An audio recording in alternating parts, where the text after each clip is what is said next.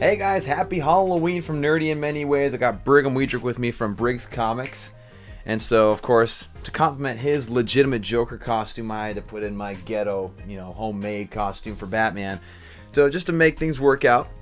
And so, today, it's obviously a Batman-themed video. Of course, again, happy Halloween. Halloween season's been great so far. But recently, I just finished completing the Arkham series, the video game series, by playing Arkham Origins, the game that wasn't made by Rocksteady, but still part of the series as a whole. And so, Brigham and I have played through several of the games. We would just want to rank our rankings of these Arkham games, right? And so, Brigham, why don't you start off with your last place? Last place. I never played Arkham Origins. I'm just gonna say that I never played it. I've heard a lot of things about it. Mm-hmm. But I like the connection between all the Rocksteady Arkham games. So don't take me on this because I never played it. I'm just put that as last, just get out of the way, so you can actually hear my real opinions about games I have. Okay. And it's so hard because there's all these games are so good. Like the Arkham games are so well put together. But if I had to put a last place one, even though I love it so much and I just finished it, I have to put Arkham Origins as well. I mean, it wasn't made by Rocksteady. It was made more by Warner Bros. Montreal, but it still feels like an Arkham game, which is absolutely fantastic. I loved it. I loved how, I guess, much less Riddler stuff they had for you to collect in order to beat Riddler in that storyline. And I just loved how there was always something to do in that game. And again, it pains me to say it's last, but that's the last one for me. And so I guess what's the next one for you? I absolutely love this game. I remember growing up with it, watching my brothers play it for a long time. I finally played it. Arkham Asylum. I think the only reason is because it's older. Didn't have much of free roam, which is really like what Arkham games are kind of I guess known for nowadays. Nowadays, yeah, definitely. But I love that game. I absolutely love the story with it. But because of how technology has grown, it's kind of gotten, I wouldn't say worse over time, but it's become less appreciated because new Batman games have come out. Right. Which I still love the game. Don't get me wrong about that. Right. This is where I kind of diverge from you. Again, I love this game, I'm going to say, and I feel like it's so ragged on unfairly. But Arkham Knight's the second to last in my list. Even though I love it, I love the open world, I love the story. I love, again, the free roam, like you just said. But the only thing with that, there's a couple nitpicky things that bug me about that game. First off, I feel like Batman's head's too small. That's a very nitpicky thing. Is true. And it's, I don't know, I do love it. I actually do enjoy the Batmobile despite how much crap that gets from a lot of people. It was used too much. It was used too much, but I loved you could actually use it. Right? I loved you could just simply drive around with the Batmobile. But I wish they wouldn't have forced you to. That's fair. That's fair. The only thing I wish they would have done is even let you use the Batwing as well. I feel like that would have been really cool because that's been something that's been featured in the Arkham games, but not utilized. And again, love Arkham Knight, but that's the second to last on my list. And so for you, what's the next one? So for third place, wait, third, right? No. Second place. Second place, sorry. For second place, I'm going to put, Arkham Knight. Okay. Because it was, like I already said, I didn't like the Batmobile feature was too much in it. I wasn't a fan of the Batmobile design anyway. Okay. I didn't like it. I thought the free roam was fun. It was fun, except I feel like it was a rehash of Arkham City. Similar to how the play was going around, because you're fighting bad guys still. Right. But there's no one there. I was looking for more of a more Gotham experience, which is something we really need to bring up. And even out with the Joker again, the Joker's the main villain again. I love the Joker's villain, but he's in every game now. Do more something original. And I love Jason Todd's storyline in it. But really, it's not my favorite story. I don't think the story was the best. Okay. And the second one for me is Arkham Asylum, just because it kickstarted everything. It was. I remember my older brother and I, we went to Walmart one day when it was, first being released in Walmarts, and they had those, demo things where you had to break your neck in order to look up and play it, right? Yeah. And Arkham Asylum was one of those, and we're just like, oh, it's a Batman game, interesting. And we played it, and it was just a simple brawler episode where you could just simply fight and do the free motion fighting and everything. And we're like, holy crap, this is amazing. It changed the way hand-to-hand combat games perform forever. And so just because of that, and the story was great. Yes, it was kind of compressed into a small area, and it honestly got confusing a lot of times as to what you're supposed to do and where you're supposed to go and how you're supposed to get to places. But it was still so fantastic, and again, just really kicked off everything. And so I kind of have a sense of what your top one is. It's probably similar to mine. Yes.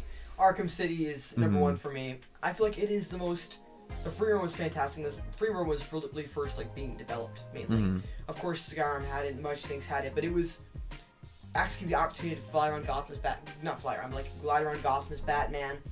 And the story was not only good, but it was diverse. Like different forms of Batman, the fantasy, the realism of Batman, every single form of Batman villain you could possibly imagine was in this game. The Ra's al Ghul level is fantastic. I love that. That's probably my favorite parts.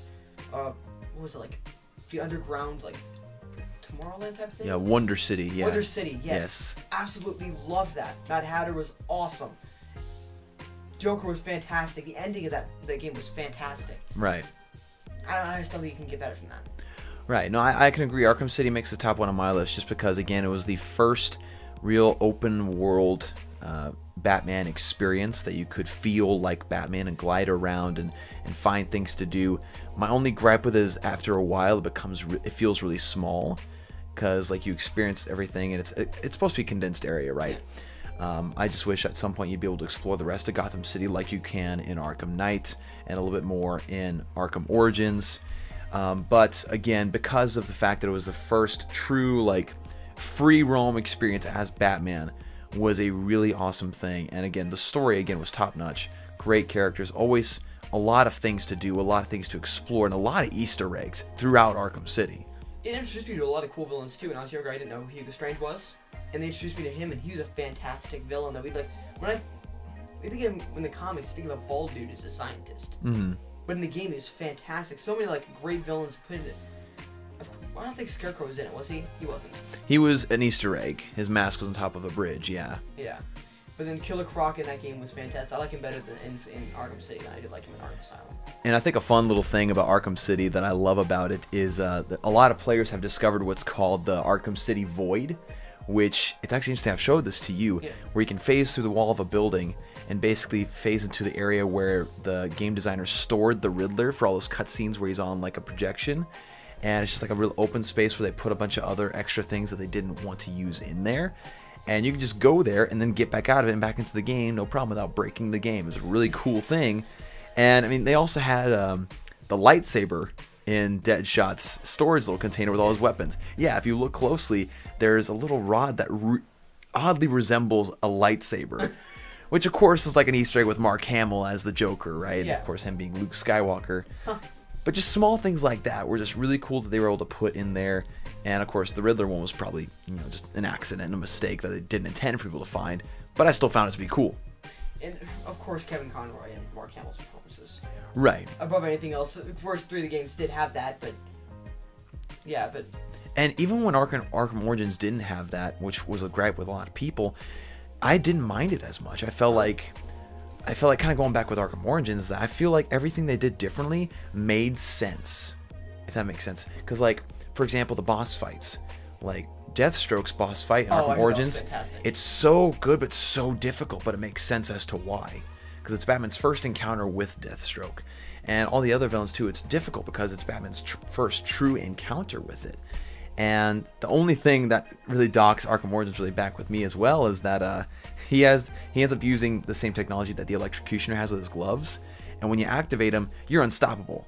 And it's like, well, that would have been convenient to use in Arkham Asylum, Arkham City, and Arkham Knight. Like, yeah, it's like, I don't know why, but it was like in Arkham Knight they did the same exact thing where he had to go back and get the electric gun from.